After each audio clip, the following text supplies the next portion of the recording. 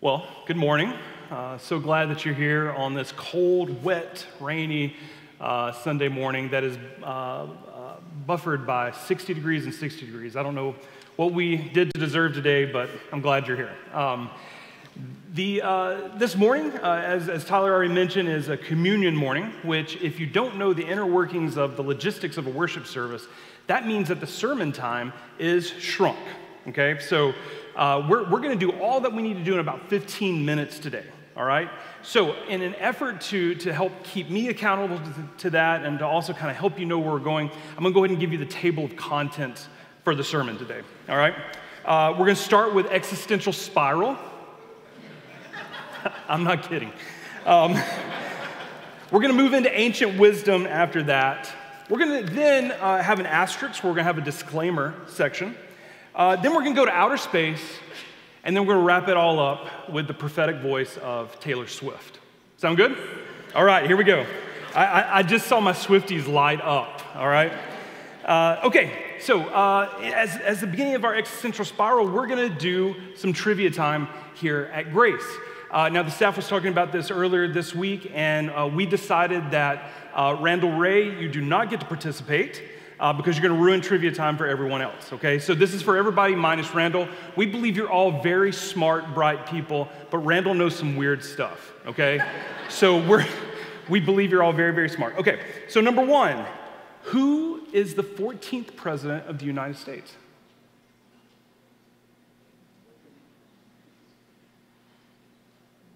Fantastic. Okay. Randall, did you know that one? No? Okay, wow, we stumped Randall. Okay, so that's a big deal to be the President of the United States. President of the United States, 14th, Franklin Pierce. So lock that one away for a trivia night. All right, second question. This is relevant, right? Everybody, if you have a cell phone, pull it out, hold it up. You got a cell phone? If you're looking at it right now, turn it off before you put it up. Yeah, good. Okay, a lot of people have these, right? We depend on these. These are important, right? Who invented the cell phone?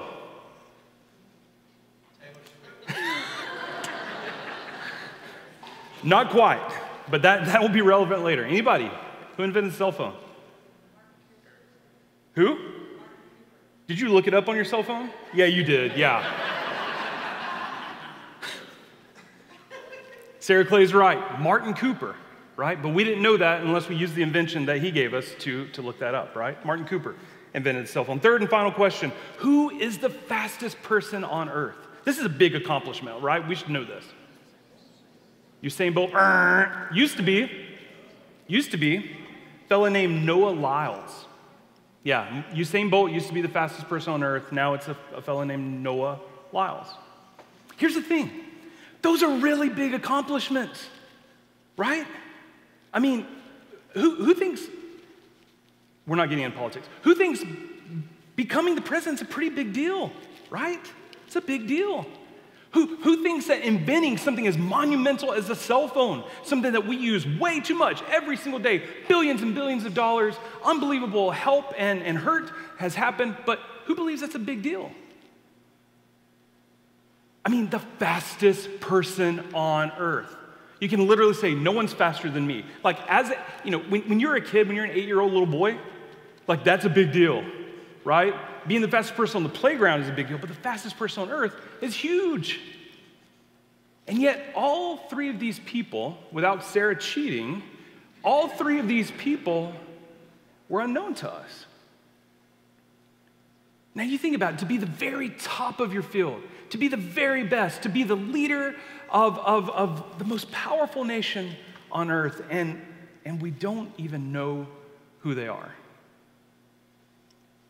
It's amazing when we think about that sort of thing and we start to put our toil and strife and the things that we work on, the things we focus on, the things that we spend our time on each and every day, to hold those up against these massive accomplishments and realize that we don't even know who those people are.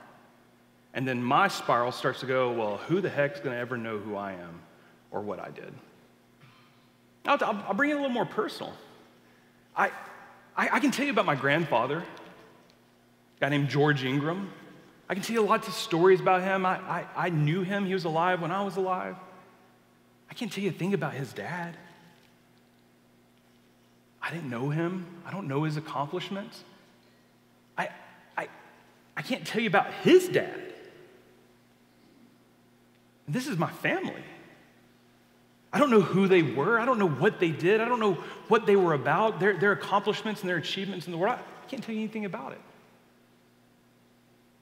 And so again, when I start to put my life in perspective with even those people who are important in my family, in my tree, everything feels really small and meaningless even. When I start to think about the things that I spend my days toiling on, working on, doing, it starts to feel really small and really, really insignificant. Almost, as the writer of Ecclesiastes would say, it's just meaningless. Vanity, vanity, all is vanity. There's a word for this, it's called nihilism, where nothing matters. And so we begin to move into our existential spiral. See, most commonly, there are two things that take up our energy, our time, our anxiety, two things that we feel are so significant that we focus our time and our money and our toil on. And those two things are this: the pursuit of significance, wanting to mean something to someone, and oftentimes mean something to many. And that pursuit of significance is, it's how much of our life are we trying to be significant? How much of our lives, how much of our work, how much of our effort do we spend trying to do something that somebody will notice, let alone that somebody will remember? And then the second thing that we spend so much of our attention and time and focus and anxiety on is a preoccupation with minutia. So it's sort of both ends of the spectrum, right? It's these big, grand ideas of who we are and who we can become. And it's these microscopic, micro-annoyances and obsessions that truly don't matter. For me, confession time, those things have to do with the cleanliness of my house. All right? I've got 3 kids. I've got an 18-year-old, a 16-year-old, and about to be 12-year-old. And they will tell you what drives dad crazy? Leaving their stuff everywhere, right? How many people can relate to that? Thank you, I'm not alone, right? I feel seen. But it drives me crazy, and I get so obsessed with these micro annoyances, and I spend so much time and so much energy and so much brain space. Nora, pick up your shoes. Patrick, pick up this. Mary Claire, just come in. Mary Claire's pretty good, but Mary Claire, come and, unload the dishwasher. And I spend so much of my day, so much of my energy, so much of my time, just these little things, these micro annoyances. I was having a conversation with Todd and John the other morning, and one of them, I won't tell you who, ran a stop sign and got a ticket. And I told them, I said, you're the kind of person I can't stand on the road. I don't want you to roll through the stop sign, stop at the stop sign, count to 3, and then go. It drives me crazy in my neighborhood when I see people do that. I want to chase them down. I do. I don't do it, but I want to. It's true. And you have those things too, and if you don't, you're lying. Right? We all have those. And we spend so much time and energy and effort on these things. So it's the big stuff and the little stuff. And we get so preoccupied with the pursuit of significance or the preoccupation with minutia. Section 2, ancient wisdom. There's a phrase in Latin called memento mori, which means you too shall die. There's a very long tradition, both in the Greek and the Roman world, that even sees itself up to today, where, and a lot of folks will say that it started with Roman generals after major victories, after massive victories. They'd be paraded under their triumphal arch. And people would whisper, memento mori, you too will die. There's even a tradition that when a new pope is elected, and this one might be apocryphal, I've heard both sides of this, but when a new pope is elected, someone walks behind them as they're leaving the Sistine Chapel, about to walk onto the papal porch to be received by the masses, And the tradition goes that someone follows them and whispers in their ear, memento mori, you too shall die. Maybe this isn't the ancient wisdom section. Maybe this is continuing the existential spiral, right?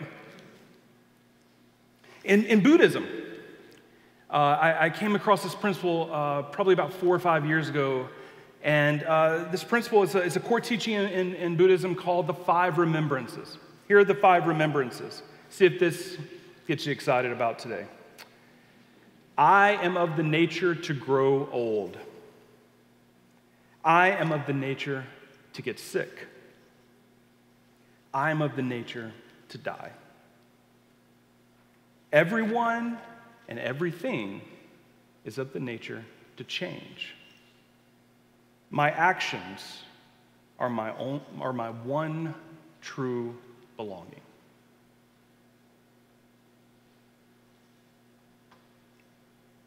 We all grow old. We all get sick. We're all going to die. Everything's going to change. And the only thing that I have are my actions. And we continued the spiral. This morning, our text from the lectionary comes from the book of Isaiah, a prophet in the Hebrew Bible. Chapter 40 of Isaiah. Amanda read the happy, hopeful part of that verse this morning. But again, I'm in the mood for existentialism, so here we go. Isaiah 40, verse 21, and we'll read through about 28. Have you not known? Have you not heard? Has it not been told to you from the beginning? Have you not understood from the foundations of the earth? It is he who sits above the circle of the earth, and its inhabitants are like grasshoppers. Who stretches out the heaven like a curtain and spreads them like a tent to live in? Who brings princes to naught and makes the rulers of the earth as nothing?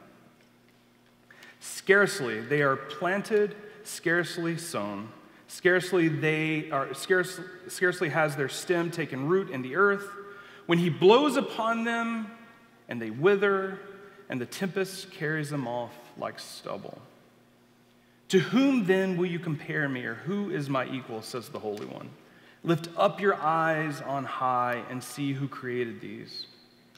He who brings out their host and numbers them, calling them all by name, because he is great in strength, mighty in power. Not one is missing. Why do you say, O Jacob, and speak, O Israel? My way is hidden from the Lord, and my right is disregarded by my God. Have you not known? Have you not heard? And that's where we'll stop for the moment. You know, in this passage, we're seeing this perspective, right? He's talking about princes, talking about global leaders. We're talking about the most powerful people in the world of Isaiah at the moment. And they are being compared to grasshoppers. They're being compared to a weakly rooted new plant that with just they wither and they blow away in the wind. The most powerful, the kings of Babylon and Persia, the Greek and Roman empires, the presidents and rulers of our world, compared to God.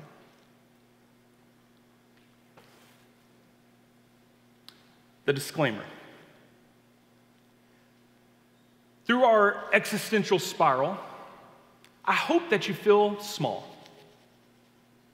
I hope that you see your toil. I hope, as I say these words, I see my toil, the things that I get so worked up about, the things I think about all the time, very small.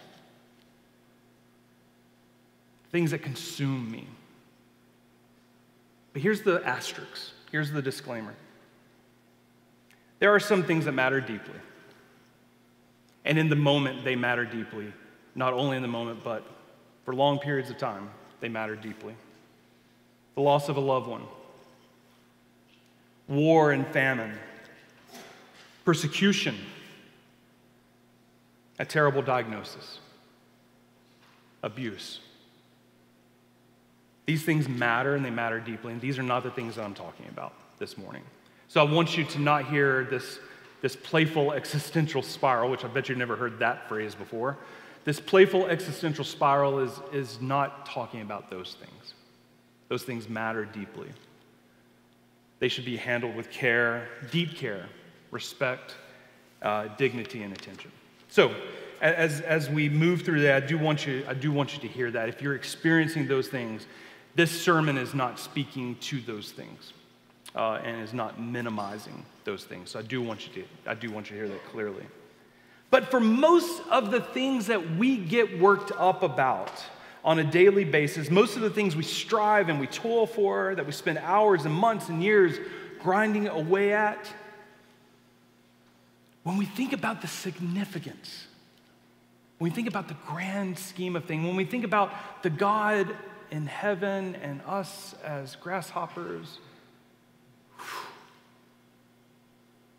all of a sudden the things that seem to be such a big deal tend to seem so much smaller. Fourth, let's go to outer space. A few years ago, I had the opportunity of meeting a real-life astronaut, like a NASA astronaut. She literally went into space. Like, she floated around and did all the cool things. I guess she ate astronaut ice cream. I don't know, but like, she did the cool things that you do in space. She has been in space. And when I got to meet her, she had talked about this really fascinating idea that has only come about since the space program began. And this idea is called the overview effect. Some of you may have heard of it. The overview effect is this. When the first astronauts went to space and saw that beautiful, the iconic photo, Earth rising, right? Earth coming out of the darkness, and the photo is called Earth Rising. It was one of the first pictures that was ever taken in space. The overview effect is what happened to those astronauts and many astronauts after that when they came back down, after having seen the Earth from that perspective, from maybe even God's perspective. They said there was a literal shift in how they saw and interacted in the world. There was a literal shift in how their brains worked. Their brains were functioning differently because of that experience. As they dove down deeper into this idea that they later named the overview effect, they found that by getting above the situation, above their personal situations, global situations, political situations, social situations, that they could no longer see and interact with those situations in the same way because they were able to get perspective. And it literally changed the chemistry of their brains. Others have talked about this overview effect as what's called the cosmic perspective. A simple definition of this is the cosmic perspective enables us to see beyond our circumstances, allowing us to transcend the primal search for food, shelter, and sex. It gives us perspective. It helps us see what we can't when we're here.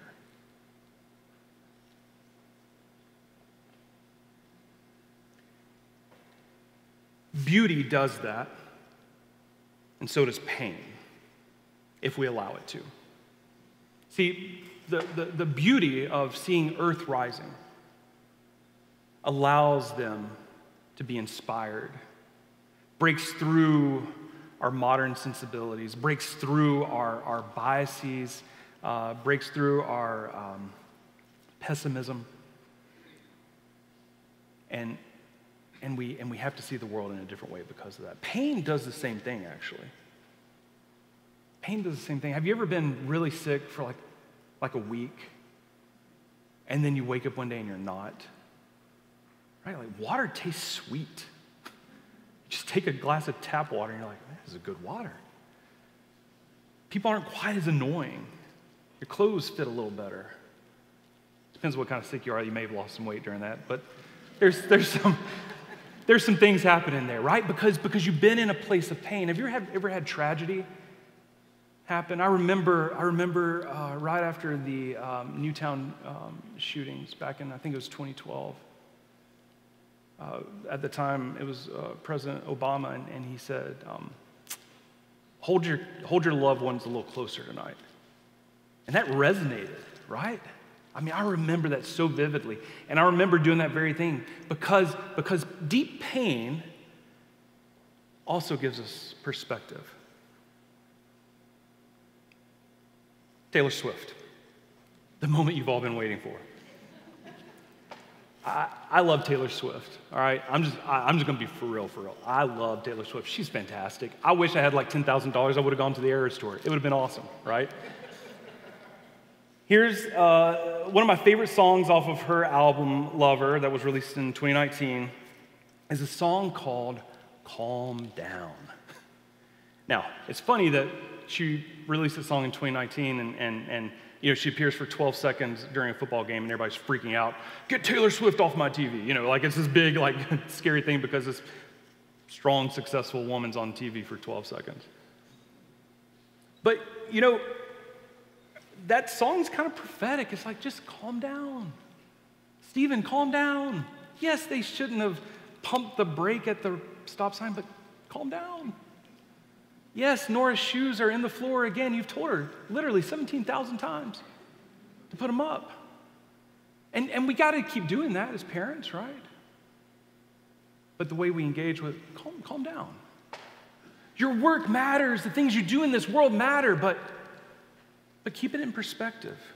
Our pursuits are you know, we want to be titans of industry or titans of this or make these global. That's great. Let's do that, but let's keep perspective on it too. Calm down. There are scary things happening in this world right this moment. And we need to care about those things. And we need to work towards justice and goodness and love in this world. But calm down. Because getting all wrapped up, getting anxious, getting so worked up that you're freaking out at a stop sign does no good for anyone. So calm down. And Taylor, I would argue, is saying the same thing the prophet Isaiah is saying. Calm down. I'm seeing this from a different perspective. You see this tyrant king. I'm God still, remember? The 5 remembrances telling us that everybody's gonna die, everybody's gonna get sick, you're gonna get gray hair or lose it all. It's a way of actually getting perspective. Okay, that's gonna happen. I don't have to freak out. Just calm down. Memento mori, you too shall die. The overview effect. Can we rise above and see this world? See this world for the beauty and the goodness that is out there and not be so consumed by the minutia that tends to occupy so much of our brain space, our emotions, and our work. Functionally, each of these pieces of wisdom point to the same thing. It's perspective. It's understanding what matters most and what matters very little, and the call to get above or to get an overview, to find our perspectives, and in turn, find the peace and space and perspective so that when things really do matter, when the things that really matter do come along, we have both the margin and the energy to deal with those. To give them the time, the attention, the toil, the brain energy that they actually do deserve. So everybody take a deep breath. You don't know who the 14th president of the United States is, and that's okay. You too shall die. That's okay. But you got a lot of loving, a lot of grace, and a lot of beautiful work to do in this world. Go and do it without anxiety. And just calm down. Let's pray.